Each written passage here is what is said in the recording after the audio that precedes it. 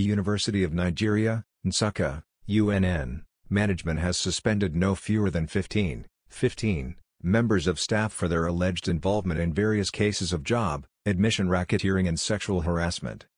This was disclosed in a statement released by the Public Relations Officer, PRO, of the university, Chief, Dr. Okwunomiku, on Friday in Nsukka. According to Omiku, the suspension is a bold statement of the current university administration's zero tolerance for corruption, misconduct and immoral behaviors among staff and students. He said the administration of Professor Charles Igwe will not fail to take decisive action on any staff or student whose action will drag the hallowed image of the university to the mire. The pro also warned that the eagle is still watching and many people are on the radar and more actions will be taken on those found wanting.